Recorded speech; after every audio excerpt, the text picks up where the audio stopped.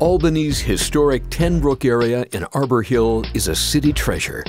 The recently completed renovation of 8 buildings along Clinton Avenue and 11 Ten Broeck Street is a shining example of the Albany Housing Authority's commitment to maintaining the city's history while building strong communities for a new generation. Where there was once vacant and derelict buildings, there are now 23 new apartment units and 1 commercial space, which will house the anti-violence program Operation Snug.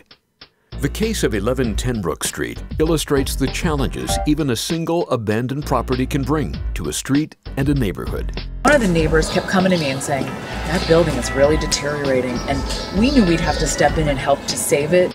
When you're living on a block in a city in which there are vacant or derelict buildings, if you're raising children, it's a fear that your kids might get into the building and all kinds of hazardous situations could arise. It kind of gets you into a feeling that this neighborhood is suffering from the economic downturn and the things that come with that. The $4.5 million project was funded through the Neighborhood Stabilization Program, a federal program created to combat the effects of the economic downturns of 2008-2009. In addition to federal support, the City of Albany's Economic Development Team identified and led a coalition of state, local, and private partners to restore the buildings. Our role was from the very beginning securing the properties and the money necessary to get the project done. Federal government brought together money to help bail out the banks, and we were able to acquire property that had been foreclosed by a local bank and use part of the money to pay that bank for those properties, and then use the bulk of the funding in order to rehab them for affordable housing. Finding the right developer and the right team to put it together, we couldn't have found a better choice with Albany Housing Authority and North Star Development. Into some of the best historic rehabs we've seen around here in a long time. The city, along with all their partners, were dedicated to getting input from neighborhood stakeholders in the renovation efforts, from the start to finish of the project. We like to think of ourselves as stakeholders and partners in the neighborhood. And so a long time ago, we started going across the street and knocking on people's doors and saying, hey, we're across the street and we're very interested in trying to better the neighborhood, and would you want to get together with us periodically and talk about, what the quality of life is here and what are some ways to improve it. There was a couple different proposals by private individuals that it was going to be a little bit more dense, and the neighbors didn't really want that. So when the Housing Authority came along, they talked about 6 units only. So it de-densified the neighborhood.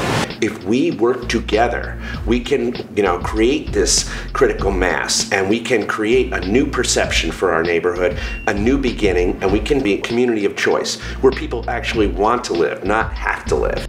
The rehabilitation of the property and other properties like it throughout the city is a key part of the Albany Housing Authority's mission to provide quality, affordable housing while working with partners to create strong and sustainable neighborhoods for all city residents. It is an absolutely beautiful example of what affordable housing should be, and B, historic preservation. It's kind of a fine melding of both. Development is a team effort, and neighborhood revitalization is a team effort. And over the past 10 or 15 years, we've really honed that down to, if somebody has an idea, they'll pick up the phone, they'll call the other team members, and we'll get something going very quickly. Not one of us can do the work that we do alone. We don't have the resources, and so we really do rely on each one of the team to bring that expertise to the table. Pride and ownership comes from the community because they're there from the beginning. They're there from the planning stage. They meet with us regularly in implementing the plan. When you remove blight, at the same time you're providing services and good, clean, quality, affordable housing. That's what makes a community. And so by investing in these neighborhoods and having our neighbors get up in the morning and see the big construction crews there, and then followed by new sidewalks and the city coming in and putting in new streets, it has an uplifting feeling, I think, that makes people feel good about their neighborhood and helps their self-esteem.